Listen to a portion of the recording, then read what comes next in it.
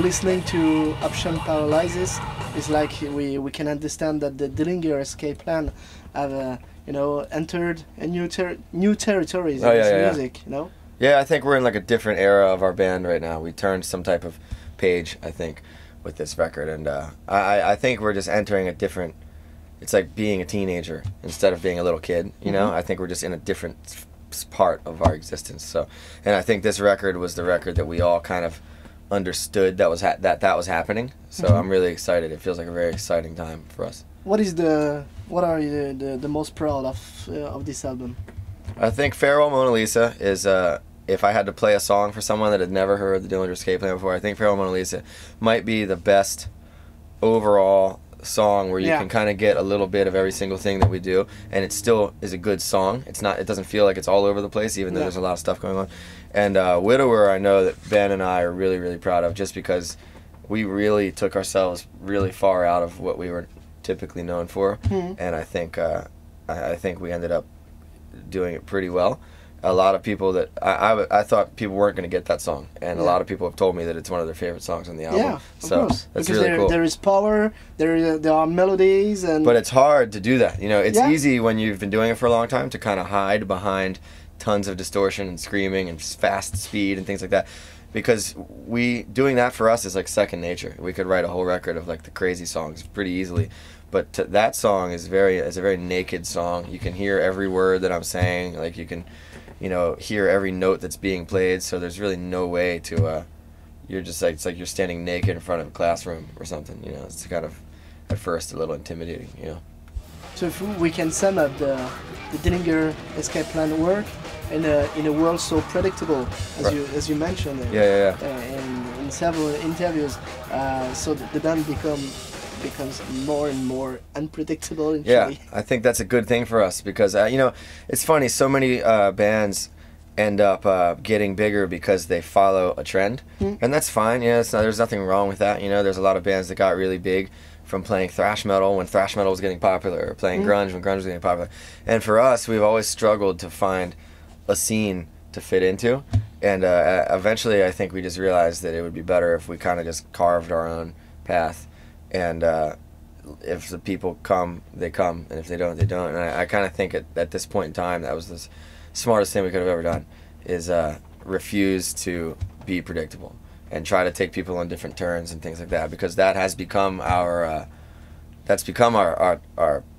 path now. And before, if we'd have focused more on one thing or more on another thing, or if we'd have been afraid to make changes or take new directions, we would have ended up being stuck. And you don't repeat yourself, maybe because I read that you don't listen to metal actually. Right. Why? Because you hear new stuff. You know what? I love metal. Like, I love it. It's one of my favorite kinds of music. But I can't listen to it a lot, because I think, and all of us are the same way. We grew up loving metal, and I still love it. I can still put on, Death or Suffocation or any of that stuff, and it sounds amazing to me, but I can't listen to too many of our contemporaries, because it's so easy to get influenced by something. Even if you're not aware of it consciously, you can get influenced by something unconsciously, and I think if you listen to a lot of your peers, you're going to end up sounding like them. It's like I would rather listen to a record that no one's ever heard, or listen to a Stevie Wonder song, or listen to a jazz song, or even like a fucking Lady Gaga song, something that's a different thing that we're used to, and hear something in that ends up finding its way through to us somehow, rather than... what's your how many ways am I going to learn how to scream? How many times am I going to hear someone scream that's going to be like, oh yeah, that sounds killer, What's your best album, actually? My favorite record of all time? In all time, or what do you hear at this point, at this moment? Oh man, I mean, if I had to list the most pivotal record in my life, I've said this a million times, Metallica Justice for All was the record that really, like, I think hit me the hardest. Appetite for Destruction, I mean, I was a kid, that's when I was a kid, and maybe 7, 8, 9 years old, so around that time, so many cool things came out, I got Guns N' Roses, Metallica, Slayer, Faith No More, Rage Against the Machine, Nirvana, like all that stuff came out in like a 3 or 4 year. So this is for the metal or rock part, and on the other part, maybe Stevie Wonder or... I love Stevie Wonder, man. I like Prince a lot. Guys who really have a lot of talent and weren't afraid to do their own thing, you know. I mean, Prince to me is, you know, I don't like all his stuff, but he's fucking phenomenal, man. And if you've ever seen him in concert, it'll blow your mind, like full on blow your mind. And we can feel when you sing in the 7th or 8th song of this album. Maybe you know maybe you can sing like Prince, yeah. You know. There's a new guy. There's an R&B guy out now named John Legend who is really, really good. I like people that write their own songs. You know what I mean? I like people that sing from the heart. I don't care if they even have a good voice. Like Bob Dylan obviously can't sing. Yeah. But I would rather hear Bob Dylan sing than some fucking American Idol singer. You know. So it's just about finding people that are honest. You know, it doesn't matter what style of music it is. And I'd like, you know, a very personal question, because, you know, every time I saw you, it was very, you know, in your face, very sincere. So can you confirm us that all your foolishness on stage, all your talents, emotions, energy are 100% natural? Oh yeah. No GMO. No GMO. No. If I would be embarrassed, man. Like to me, like performing has to be complete instinct. You know, if you think about something ahead of time, it's already corrupted. That's theater at that point, and I don't want to do theater. If I did, I would be doing it. You know, To me, when the day comes that I don't want to fucking run around, or that I don't want to jump on people, or that I don't want to scream, I'll stop doing it. It's not like we have to do this. You know, I could go be a fucking mailman or a garbage man, or, you know, we could do whatever. You know, we could.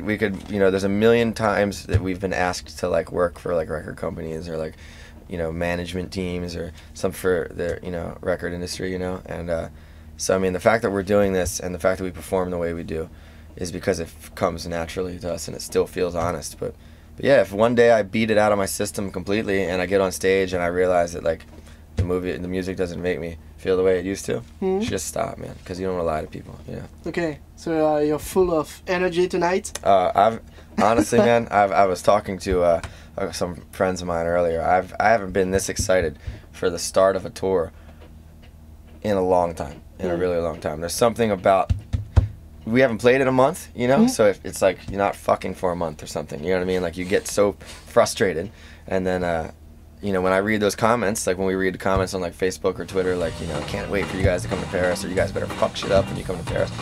It's almost like a challenge to yourself. You're like, all right, yeah, we do have to fuck it up.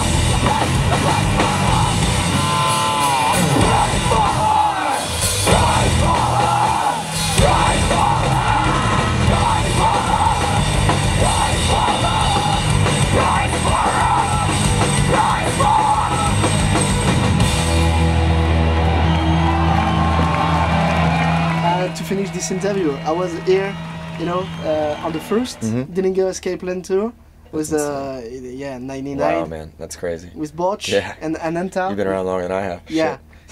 Maybe really, I'm very, very sincere. Maybe the best show ever I've seen. You know, wow, I can remember. That's incredible. You know, was Shora on that tour? Was it Dillinger, Botch, and Ananta, Botch? Ananda was on the tour. Yeah. Okay, yeah. And Botch was, you know, incredible. Yeah. And I hope they are watching this video interview, because I'm Reunite. a huge fan of Botch. Yeah. Really. No, they should get back together, man. Yeah. They should do it. So, it was 10 years ago. Where will we be in 10 years? I didn't think that we were still going to be a band. If you'd have asked me 6 years ago if we were still going to be a band today, I would have said there's no way, you know. So, but that's kind of what happened with Option Paralysis, is that we realized that this is what we do for our lives now. It's not like, and part of it was meeting Mike too, meeting Mike Garson and realizing that, hey, like, you can get old and still have a young attitude. And for us, I mean, we're still pretty young, but you know, we see, you know, we each recently turned 30 and it makes you think about 40, you know what I mean? And then it makes you think about 50. So we're like, shit, you know, we were 21 and we thought we'd never even make it to 30 as a band. We all thought we would be doing something different by now. And the fact that we're still doing it and still love it and still excited about it just makes us realize that, you know, this is, we can take this as long as we want, as long as the passion is still there. So yeah. All I can say is that if we're still doing it at 40, it'll be, you know, in 10 years. If we're still doing it in 10 years, it'll be because we want to do it, not because we need to make money, you know. Okay. Because there's no money to be made. So let's watch this video interview in 10 years, okay? All right, gotcha. Thank you, Greg. Thank you, man, again. And have a great show, of course. Thank you, guys. Thank you.